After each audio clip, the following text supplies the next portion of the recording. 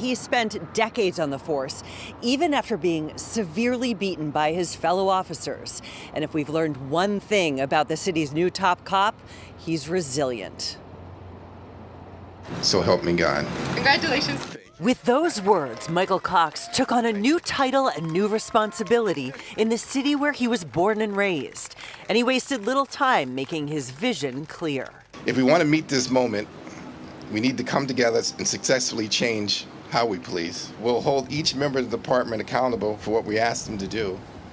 But more importantly, we will support them as they meet the community where they are to figure out how it is that they want us to police. Cox knows the damage bad policing can do. In 1995, he was pursuing a murder suspect when he was brutally beaten by fellow officers, an incident that was covered up, and one that shaped how he views wearing the badge. You have to be cognizant of the worst part of this job, and I am.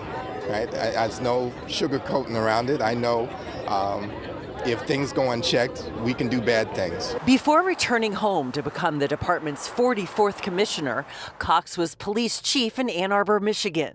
We traveled there earlier this month to dig into the challenges he faced and what that could tell us about his policing style. Every person we spoke with said the same thing. He didn't get the support he needed to implement his vision for community policing. It didn't work because they didn't let him do what he was willing. And they all thought with that support, the results could be very different. As for rooting out bad apples, the woman who helped bring Cox to Ann Arbor offered this. I don't think that he has much tolerance for cops who are not following policy, for cops who are brutalizing the public, for cops who are lying. Cox also got high marks in Ann Arbor for always being available and out in the community.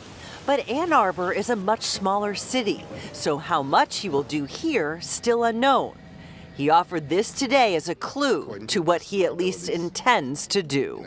Transparency, accountability, procedural justice, equity, and inclusion. In our path forward, these will be the heart of everything that we're going to try to do at the police department.